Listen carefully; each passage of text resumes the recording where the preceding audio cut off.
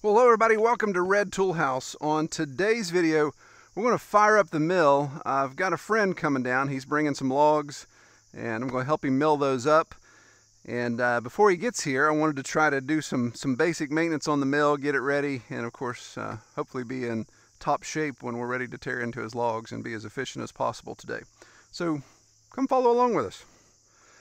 So I've already pulled the covers off and pulled the blade off. Yesterday I actually sharpened it back up and did a couple. There's actually a test that I'm trying, and I'll get to that here in a second when we transition over to that process. But got everything pulled off here now. Just need to add some grease. These flywheels take some grease, of course, to keep everything all nice and lubricated.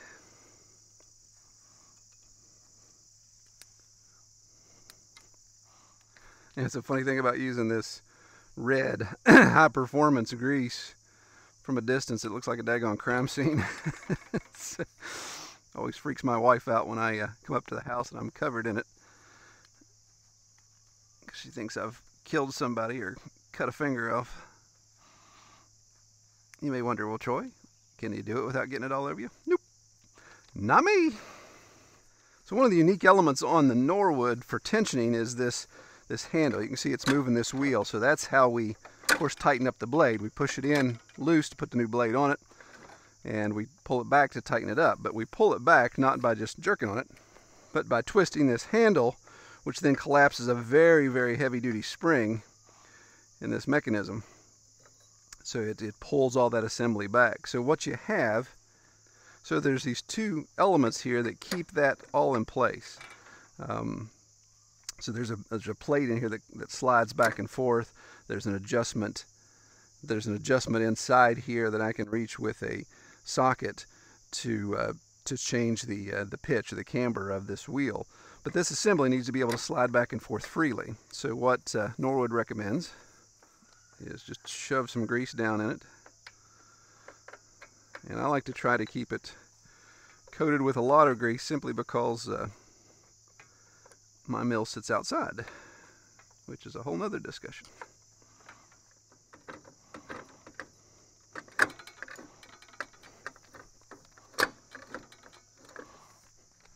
So on the front of the carriage, on both sides, where the carriage rides on the rail, are these little, I call them track sweepers, track lubricators. They're like a really heavy-duty sponge. It almost feels like a heavy-duty cardboard more so than a sponge. And they've got a little notch in them, and as those ride on the carriage, then they just are constantly sweeping the rail. And the purpose of that, of course, is to provide lubrication so that the wheel glides smoothly, but it also keeps the sawdust and pitch from building up on the rail and creating speed bumps. If I don't tend to these very often and forget, then I'll notice, when I'm pushing the carriage, I kind of feel, and that actually shows up, believe it or not, that shows up in the milling.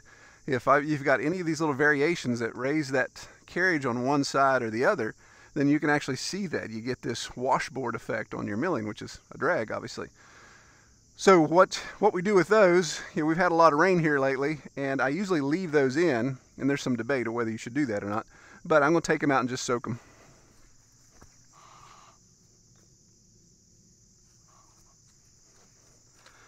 This is where having spent motor oil always comes in handy. It's like a little secret sauce we keep around here.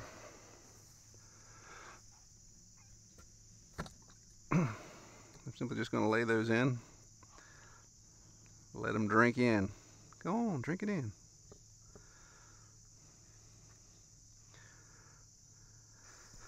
Now, as I mentioned before, some guys don't keep the track sweepers in the mill at all times. For me, it's basically just an issue of ignorance because I forget about them and I run the mill without them. Like, oh crap, I put those inside in a bucket. That would make the most sense, is a coffee can with a lid, oil inside. At times I would do just like I'm doing here and leave them soaking and forget about them. We get a rain, of course, then you get the old sludgy, rainy oil, which is a real drag. So I just try to do this when I know I'm about to mill or I'm getting ready to get the mill fired up or do some other things around here. Then I'll take them off and soak them and leave them right here so I can see them, and hopefully I remember. Well, one other thing I do for basic maintenance is take my handy dandy little oiler here, and we have a tensioning cable that needs oiled right here in the mechanism that raises and lowers our saw carriage. So this is one of those engineering pieces on the LM29 that I wasn't too sure of. Having the Lumbermate 2000 before, that was what I was using as a reference. So this handle, of course, as many of you have seen, raises and lowers the blade. Has the engine block, has quite a bit of weight on it. So there's a pulley system that's used to obviously give you mechanical advantage so you're not straining your guts out.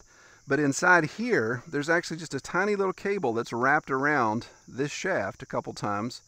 And you can actually, there's a tensioning handle right here that if I can tighten the tensioning of how tight that cable's wrapped around this shaft, or I can loosen it, and that allows the head to raise and lower easier. Obviously, if it was too loose, the head would just start to sink while I'm milling. That would be a big issue.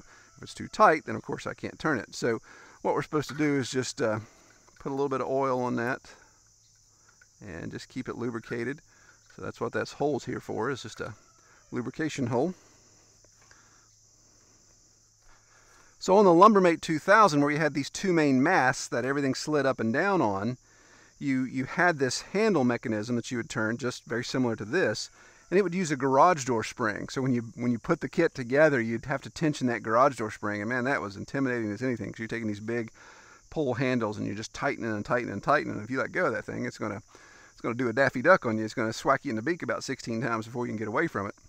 So I like the fact that you don't have to use the garage door springs, but even with that, as you raised and lowered, it had these two little T-handles, a kind of smaller version of this, that you would have to tighten. So it would put these phenolic, plastic inserts, it would press them against the mast so it wouldn't slide up and down. So each time you adjust, you had to reach and tighten that. So that I can see where Nora's like, that engineering's not the greatest, because you're having to have that touch point every time. So I was a little reluctant about this, saying this little tiny cable is going to keep everything in place. But it actually works so much better than the Lumbermate 2000. So I think this is a definite upgrade in their engineering. I really like it. This mill's 2 years old now, and this carriage stays exactly where I want it to. The saw head stays exactly where I want it to. It doesn't raise and lower. Obviously it's not going to raise. It doesn't lower when I'm in process of milling. So that's really all the maintenance you need to do to the mill in between operations. Now, of course, every so often need to change the oil. The one thing I do have to do, since I use rain catchment water for my lubrication tank here, is I sometimes have to take this apart and blow the tadpoles out of it. Sometimes we get some mosquito larvae, sometimes we get some algae buildup, sometimes we get a tadpole. Sometimes I end up swallowing one of them. But usually just clean that out, and then we're ready to get rolling. So let me go show you what I'm doing with the blades this time. So I still have my sharpener set up. Like I said, I was using this last night, and I'm not going to detail how we use this. I've already done a video to that. I'll link to it here. But one thing this sharpener does, the very mechanics of it, when it's sharpening a blade, let's imagine my hand is the face of the tooth. So what the sharpener is doing is it's coming up the back of the tooth and then drops down the face. So you're kind of doing this, climb the mountain and then shear off the face of the mountain, and then it even rides up the gullet to come up to the next back of the tooth. So it has this process of up and down, and what we do is we sharpen one first go around, and then we readjust and come back and we sharpen the other on the next go around. So there's two things, and this is actually where I'm going to run a test today with these blades and see. Norwood sent me a ton of blades, so even though I've had this mill for 2 years and I've run a lot of wood through it, I'm really not to the point where I'm even running blades through multiple times with multiple sharpenings. In fact, this is the first blade that gets a second sharpening, simply because I put it back in the front of rotation. Because with that process of riding up and down, that cam on the sharpener isn't exactly the profile of this blade. So there's times it rides up fine, it even does the face fine, but it's not cleaning the gullet, and sometimes doesn't come cleanly up the back. Sometimes it misses the very tip. There's just little things. As you sharpen it more, then it should start to make the blade more the shape of the cam's movement, if that makes any sense. So the more I sharpen this blade, the more it assumes the shape of that cam's movement. So this is blade second time sharpening. So just in doing that again, I've noticed it has more contact. The stone has more contact with the blade the second time around, which makes sense. So we'll see how that does. That increases performance there. And then this blade is the first sharpening, and so I was actually a little more aggressive with the stone on this, and noticed as it was coming up the back of the tooth, it actually created a burr. So you guys familiar with sharpening stuff, you obviously get that little bit of metal that is residue, or is what's remaining, and it's real thin, and it has it's called a burr. So when you sharpen knives or you sharpen anything, you've got that burr on. It could be microscopic at some degree, or it could be very, very tangible. And these, they were very tangible. The burr, if this is the tooth, the burr was facing this way, so it kind of came up and did a little 45. So no matter how I tried to clean the face, it just wouldn't completely take that burr off. So what I did is I have a second Dremel tool with a horizontal stone, and I just came through while it was on the rig and just simply turned that burr. So if this is the face of the tooth and the burr is sticking out this way, I simply took that Dremel tool and I just removed the burr. So when I go through with my thumb and feel that, it's a very, very sharp tip, and it doesn't have the burr. The little that I know about sharpening would tell me that when you have that burr, as soon as that burr gets turned back as it runs through the wood, then you've just dulled that much quicker. So being able to make that burr as small as possible is the deal. You guys can't see it, but there's stupid mice are playing with one another right behind me. I've got to get a cat down here in the workshop. They're doing tag right behind the camera. Anyway, so getting that burr removed or minimized as much as possible should hopefully keep the blade sharper longer. Now, again, you got to watch. Don't want to keep removing more and more material. There's only so much carbide tip on this tooth before this blade becomes worthless. But we're going to try these. We're going to try both of these blades today and just get an idea of how they run. So the first blade I'm going to start with is the blade that's been sharpened twice. So it's had more stone contact on it. And when I look at the face, I can see it's pretty sharp. Now this has a little bit of a burr on it. So this will be a good test to see if that burr makes a difference. So we're going to toss this one on here. And some of you guys laugh at how I do this because this isn't the best way, but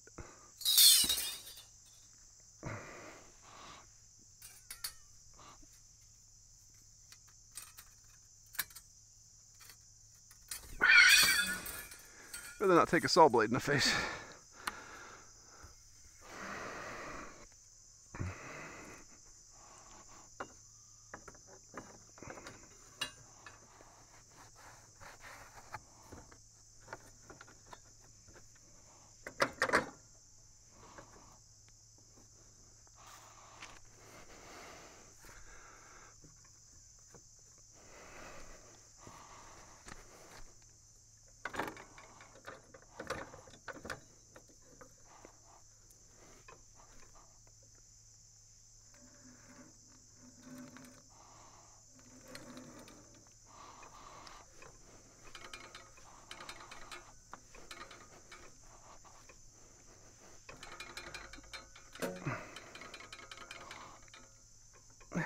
Send it home.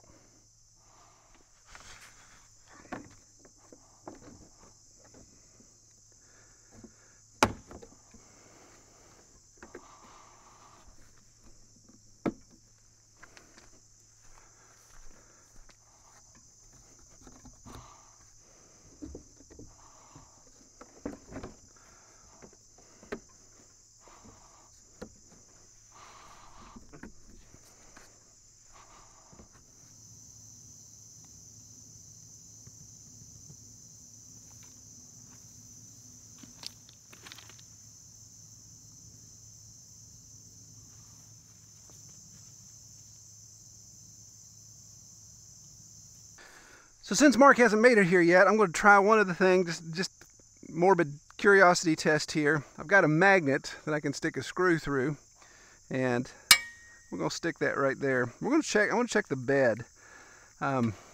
You'd be surprised. You may think, well, if this bed warps, then it's got to be cheap. But you'd be surprised. Even my Lumbermate 2000, that had a much stronger bed. Over time, they just start to sag a little, especially if you don't keep it level. That's the whole point, and all the effort in keeping the saw bed level is that it doesn't sag. And another thing that people don't realize is that a log, can't tie a knot and talk at the same time clearly, is a log when it's green, or even when it's not green, if it's laying on something uneven, it's going to start to take that shape. It's still a green plant. So if this thing has a smiley face in it or a frowny face, then that log's going to resemble that. And when I go to mill it, then I get thicker ends on my wood. So here you go, people. This is proof that Red Tool House is unscripted. So I thought putting this on here, I'd be like, yeah, it's all right. You know, I've just kind of proven a point, blah, blah, blah. Actually, I've discovered something that needs a little bit bigger correction than just an adjustment.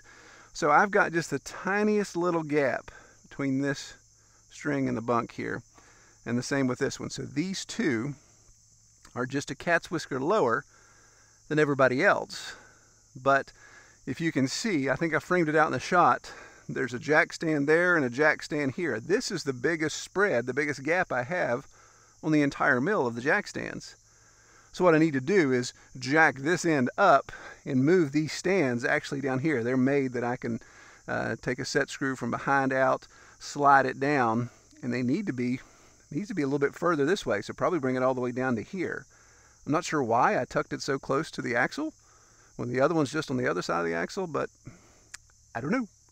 So I'll need to correct that. Again, not a huge issue, I mean, not even a 1/16 of an inch, but that does show up. That does create an opportunity to have odd-shaped wood, so I do need to get that corrected.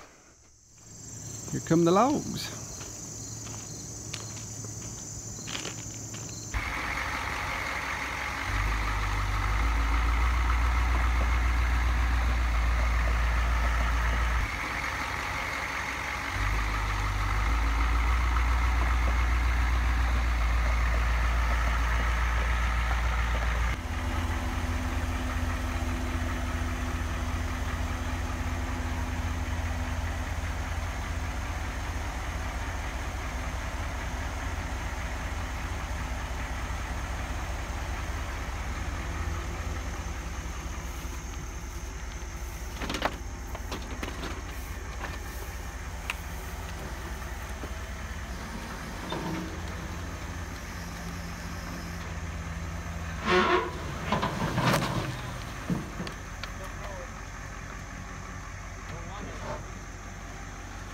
We'll bring it right up. There it goes.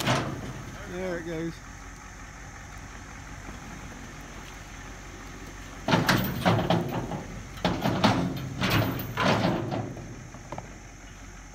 That'll do her.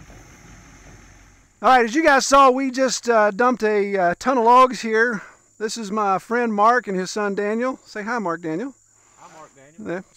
Yeah. You've been on this channel before. So I found out today that Daniel does watch the channel, so he knows what to expect here at Red Tool House, that we'll do a lot of standing around, a lot of talking. Probably won't get as much wood milled as we'd like to, but that's the way it works. But so Mark brought us some really nice, big red oak. It's been on the ground a little bit. We've already cut up one and produced some really pretty wood. So we're going to try to take on this big boy here. This is going to tax the mill a little bit as far as getting it on there, but we'll see how it goes. I think it'll be millable. How big did you say this was? 10 feet long? 10 and a half. Yeah. So it's good looking wood. We can smell the red oak. This is where I wish I had smell-o-vision. You guys could pick up on this. But let's get her loaded up.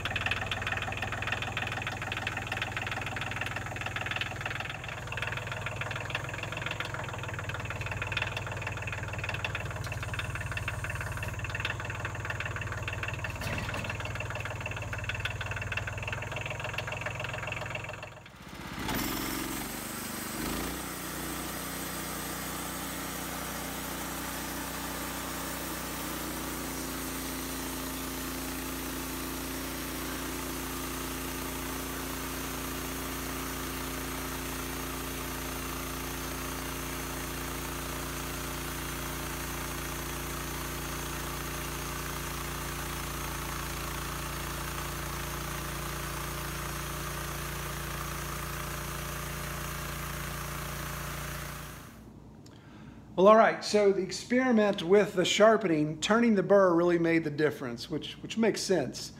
I believe in looking, so this is the blade. This is the blade that did not have the burr turned. It was an aggressive sharpen, so we had a really fine point, but we did have a decent burr.